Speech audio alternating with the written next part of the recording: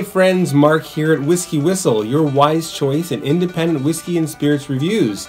Today on Whiskey Review number 229, the third part in a Jack Daniel's special here on the channel, we're looking at Jack Daniel's Silver Select. Now, what is Silver Select, you might ask? Well, actually, it's a discontinued, but now recently, we'll call it repackaged version of the single barrel range of whiskeys from Jack Daniel's. Jack Daniel's is a Tennessee whiskey, a little bit synonymous with bourbon. However, it has an extra process of filtering through maple charred maple pieces, and this gives it a special, we'll call it a mellowing, as they refer to it anyway. So Silver Select, it's 50% ABV. It's a single barrel, so every barrel is a bit different. These are apparently 1 out of 100 barrels from the whole range of barrels stored at the Brown-Forman Jack Daniel's Distillery. Well, the warehouse. Now, this is barrel number 6-4720, and it was released on, December 1st, 2006. And it's from Rick number L08, and well, that's about all the information I have on here. So we've got the release date. We don't have the distillation date. Now, I've looked very closely. I can't find anything to that effect, but we can guess that it's probably 4 years, possibly a little bit older, as it seems most of the single barrels are around about that age. The latest version of this, which is called, I think, simply 100 proof, I believe it is bottled in bond, which I think also means that it's 4 years old. Now, let's stop talking and get that poured. And if you notice I'm in a different location, you're right, I am. This is a re-recording. The first one was ruined by my fatigue. I was very, very tired. Look at the color of that. My goodness. I was very tired. Now, this is also very interesting. So, it's getting a little bit cold here. And this is, boy, quite a bit cloudy, in fact. So I have a feeling that this single barrel Silver Select single barrel is unchill filtered. If you know that, please let me know in a comment. And if you've tried this, I'd love to hear from you. I can already smell that very rich Jack Daniel's aroma. This is like, old number 7 times an infinite number. Well, not quite. Anyway, let's say times 10. Boy, what a heady aroma. It reminds me something not unlike Crown Royal hand-selected barrel. Yes, it does. All right, better put the cap back on that one. Not a very effective cork, by the way. Anyway, hopefully I didn't lose too much to evaporation. I might have. And as you can see, I'm getting near the end of the bottle. What took me so long to review this? Well, I wanted to do a few Jack Daniels together, and I wanted to do them when my channel was getting to maturity, and I guess it sort of is. I hope so. We're getting near 1,300 subscribers. I wish we had more. Please subscribe. Where is it now? It's right over here. Please hit that subscription button right there. Click to subscribe to help out the channel, all right? Now then, here on WhiskyWhistle for the reviews, we're going to be looking at the color followed by the legs. What kind of legs has Jack Daniel's Silver Select got? After that, we'll be looking at the nose, the palate, and the finish of the whiskey. Does it have a long or short finish? Pleasant? Unpleasant? Finally, we'll give it a WhiskyWhistle whiskey score. And I've been informed that WhiskyWhistle whiskey score is a good sobriety test. This was told to me by Hillbilly Wine. Good job with that one. So, let's get into it now. First of all, the color. Whoa, look at that, hey? Technology. So, now you can get a good look at the color here. Now, I cannot. So I'll let you have a good look first. What do you think about that shade? It's pretty dark, isn't it? This is known as being very dark. And actually, until 2015, this was the highest proof available Jack Daniel's. Now they've got a single barrel strength that's out. And that came out, again, I think summer 2015 in select markets. That would be a great one to try. And I think a couple of other reviewers have tried that one, including, I think, Whiskey in the Six and possibly Seattle 24 something. I always forget the numbers of his YouTube channel, but I think he has tried that one. All right, now let me have a good look at it too.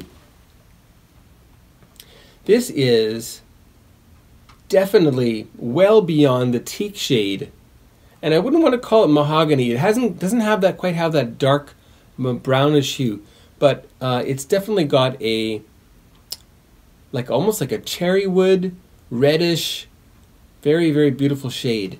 And someone had mentioned, is it really important to talk about Jack Daniel's color, specifically Old No. 7? And I say absolutely, because it's all natural. Just as all straight American whiskeys and Tennessee whiskeys are, they are natural in color. All right, so that was the color. Beautiful shade. Now let's give it a look and see what the legs are like. Let me just roll it around a little bit. Get the whiskey right up to the lip. And then we are going to go like this and see what happens.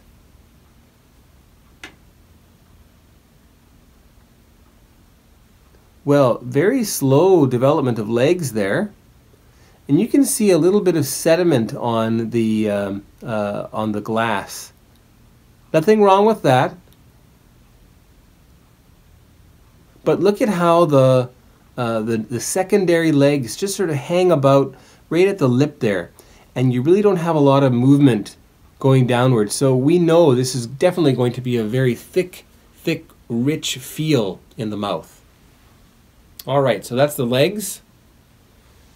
Now it's time to move on to the nosing. Let's smell this beautiful whiskey. And right away I get a lot of caramel. Very rich caramel.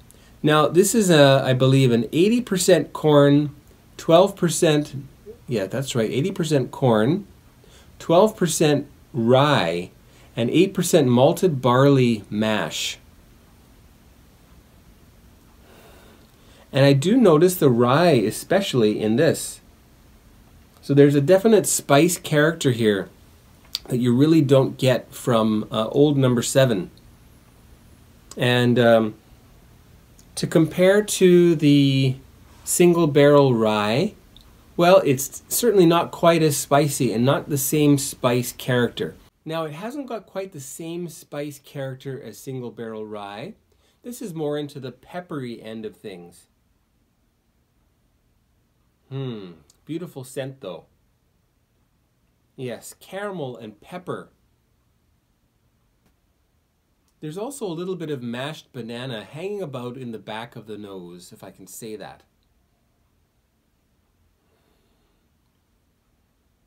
But the caramel and the pepper, these are at the front. Bit of vanilla too. You know, classic bourbon characters. It's a Tennessee whiskey, but it would classify as a bourbon, as I mentioned before. That pepper.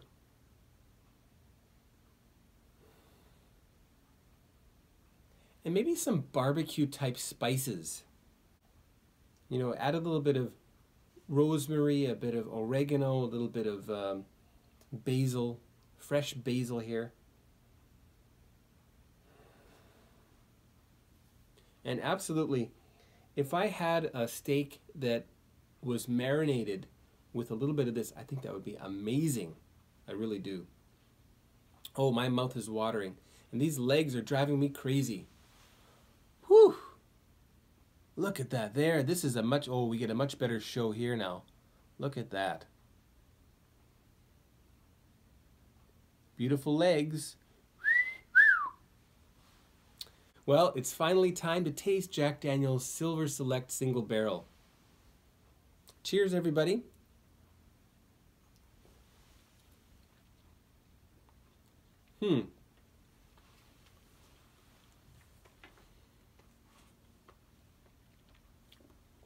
This is very spicy, very peppery, a little bit dry, in fact, quite dry. A lot of caramel, not especially a lot of vanilla. A little bit of the banana is still there. And again, a little bit of these green types of savory spices.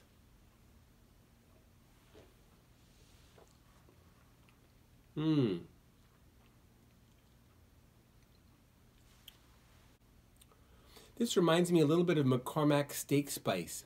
I use that all the time. Let me try that one more time here. Cheers again.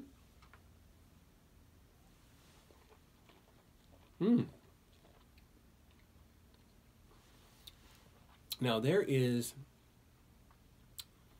absolutely no comparison with this and with Old No. 7.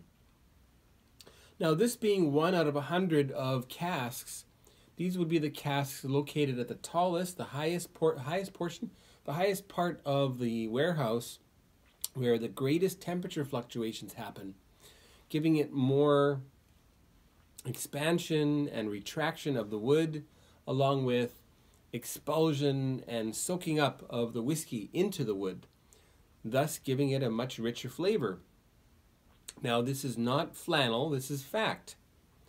Anyway, so I guess there's going to be some of this inside your Old No. 7, but probably not very much. Obviously, 1 out of 100 casks would be put together to make that Old No. 7 profile.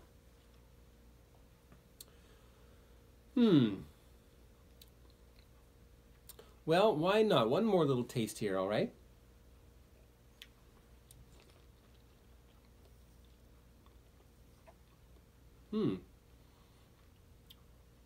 Now that my mouth is a little bit more acclimatized to that pepperiness, I'm getting a little bit more of the caramel and noticing a little bit more of a rich vanilla coming through. This is more like vanilla extract. The finish, let's talk about the finish now. Let me taste that one more time.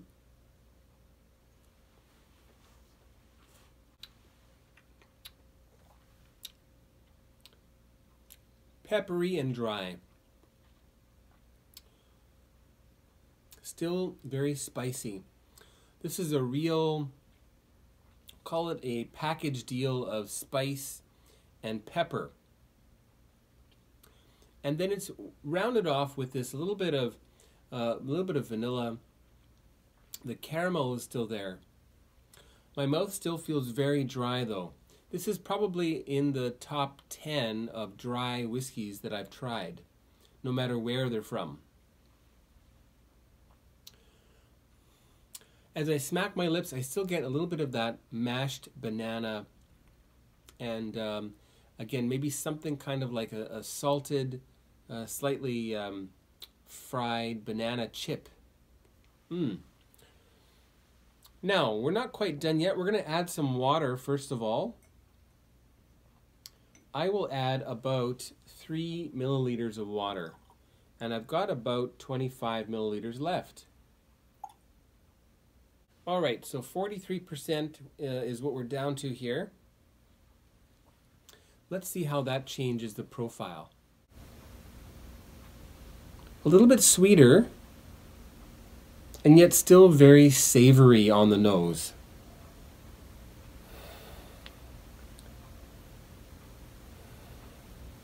And I can tell that the palate is going to be a lot richer. Let's give it a taste. Cheers again.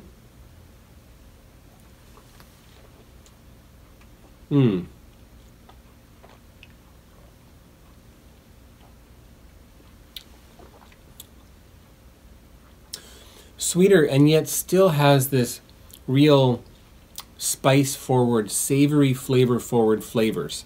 I'm going to add a tiny little bit more, and I guess we'll be down to closer to 40% now. Did I like it at 50%? Absolutely I did. In fact, I probably drank most of this bottle at full strength, and probably less than a third of it, maybe even just a quarter, diluted. So why do it? You do it just because you want to see, is it going to be different? Will it be better? Will I like it more? Will I like it less? Will there be some unusual flavors that come through? And if so, that would be wonderful. Oh yeah. So now we're getting, I feel like I'm smelling even more of the rye here. It almost comes off as a high rye, even though 12% is definitely not a high rye bourbon. Okay.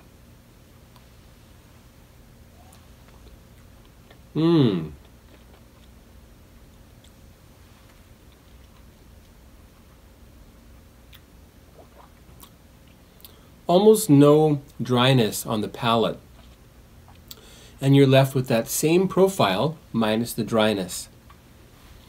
And the finish, still very dry, a little bit thicker.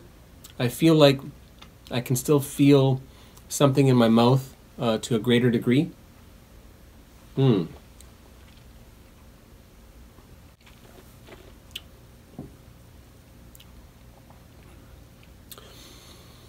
The finish now kind of reminds me of a mix of sweet and salty, sort of a chip mixture, you know, pretzels and some sweeter cereals, all mixed together. Very, very lovely. Now then, let's get on to the WhiskyWhistle whiskey score for Jack Daniel's Silver Select Single Barrel. What's the score going to be for this one? Well, the WhiskyWhistle whiskey score for Jack Daniel's Silver Select Single Barrel, 50% ABV, is going to be 88 out of 100. That's right, 88 out of 100 will be the WhiskyWhistle whiskey score for Jack Daniel's Silver Select. I quite like this, and I really enjoyed recognizing flavors that I had seen in other whiskeys, and yet also recognizing flavors that I noticed in Jack Daniel's, both Gentleman Jack and also the Old Number 7. So, are we done? No, we're not. What are we going to do now? I want to run a little experiment here on WhiskyWhistle, a WhiskyWhistle whiskey experiment. The experiment is this. What would Jack Daniel's be like if it had a little bit of peat content added? Let's try. The PX casks, Pedro Jimenez, a sherry cask finished, triple matured Lafroig. Lafroig, that's a Scotch whiskey, a single malt Scotch whiskey from the Isle of Islay, known for its peaty, smoky content. Now, this bottle was procured by WhiskyWhistle whiskey friend, Joel Diamond. Joel Diamond, thank you very much for bringing this for me from all the way from Thailand. And we split the cost, and you barely had any. I owe you a big thank you. All right, let's have a little bit of a pour. Not very much, just a little bit. Can I control how much I pour in here? I really want to just put a little tiny little bit in. Ooh, there we go. That's enough. Just a hint. Of course, I spilled some on the outside of the glass, which is not good, because that's going to influence the smell, because it's very peaty. Try and get that off. And we want to make sure we get that all mixed up.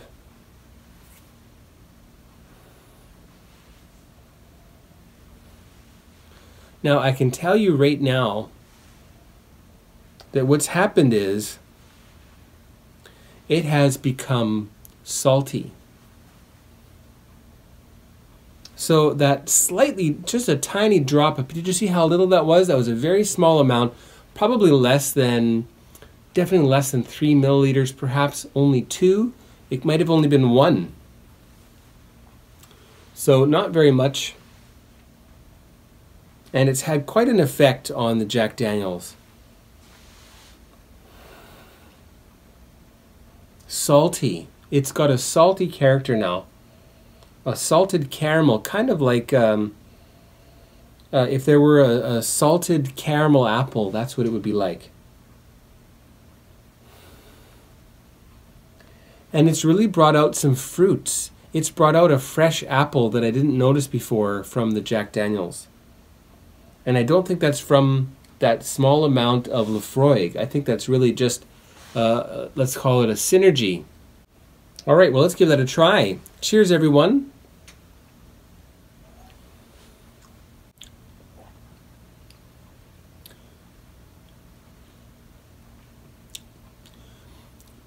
It's really added a very flavorful, very complex bunch of flavors into the Jack Daniel's. The sweetness is actually slightly more pronounced. The pepperiness has been, let's call it, subdued somewhat, and given a little bit of breadth of other sorts of, call those hot, spicy flavors.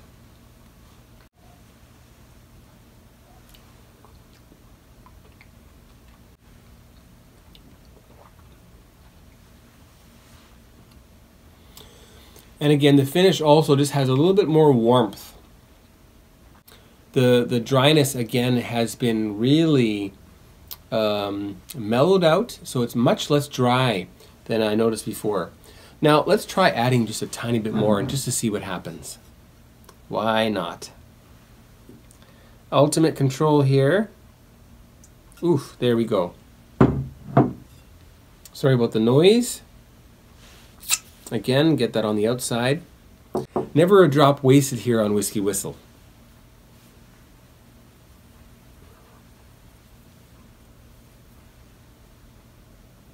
Okay, now we are getting a more pronounced peat content. So, in order to preserve the character of Jack Daniel's, I went a little bit too far. But let's see. Now we've got a peated Islay and Tennessee whiskey mixed. So it's a world whiskey now. It's a blended world whiskey. If this were classified as a Scotch whiskey, it would then be a blended Scotch whiskey.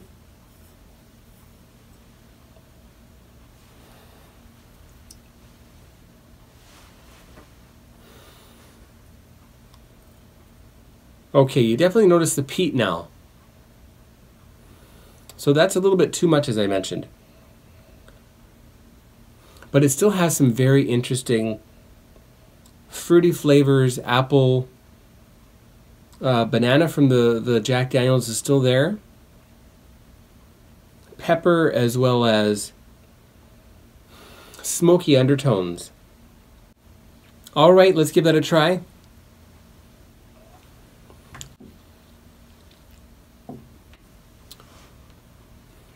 This really tastes like a very peaty blended Scotch whiskey now. Something with a lot of sherry content for sweetness.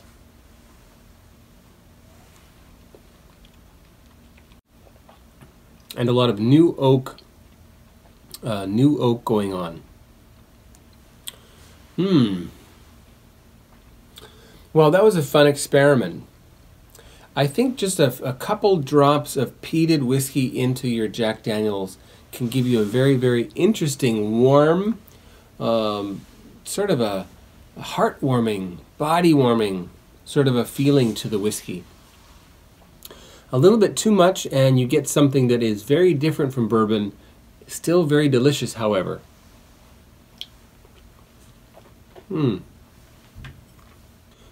This kind of reminds me of Two Brewers peated whiskey, and maybe also a little bit like Stranahan's.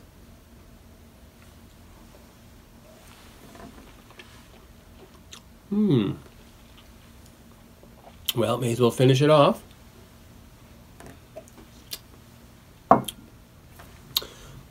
Well, that was a fun experiment. Hope you enjoyed that. Now, if you have been watching this whole video right till now, probably not very many of you. I'm guessing a few. If you have, then just hit that click to subscribe button right here. That would be a big help for me. You'll help me by getting that video a little bit higher up in the search results from your subscription. And also you'll be notified of all of the latest WhiskyWhistle whiskey reviews coming up. So hopefully that helps you and me, okay? Thanks for watching. Stay tuned for what's to come. There is lots more, a little bit more bourbon on the way. Also some more Scotch whiskey and other content, some Canadian whiskeys, older ones, some blended Scotch whiskeys also, old and new, all right? So stay tuned and we'll see you next time. Goodbye. Thanks for watching Whiskey Whistle. Be sure to subscribe and don't forget to give this video a like and leave a comment down below. Be sure to stay tuned next time to join me, the host of the show, Mark, as I explore more whiskeys with you. Take care now, and we'll see you next time.